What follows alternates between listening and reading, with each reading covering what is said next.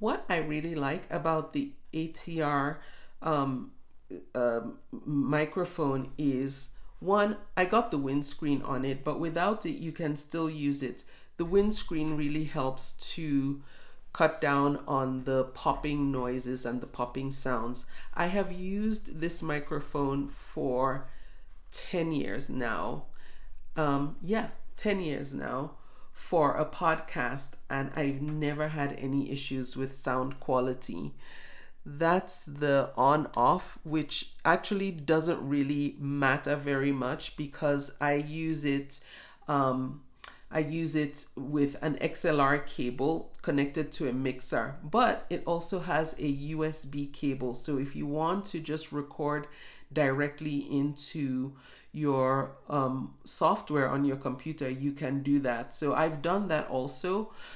The USB cable has a plug there, and then this end goes into your computer. And then there's also this, so you can listen directly to the audio that you're recording. However, I also use the XLR cable, which goes into the mixer. So if I'm not using the USB, I'll unplug this and I will plug the XLR cable in there, and it snaps in, so you know it's secure. And then the other end I put into the mixer.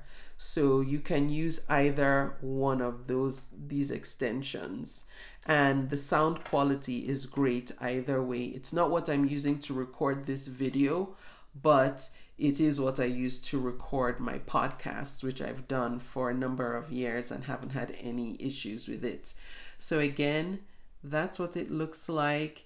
It has maintained its sheen all these years. It has never once started peeling or anything, and the cap just stays on there. The windscreen I got separately. As you can see, it's weathered because, again, it's been 10 years. When this is plugged into the USB cable, this lights up blue so that you know it's connected, and then you can just record as you normally would.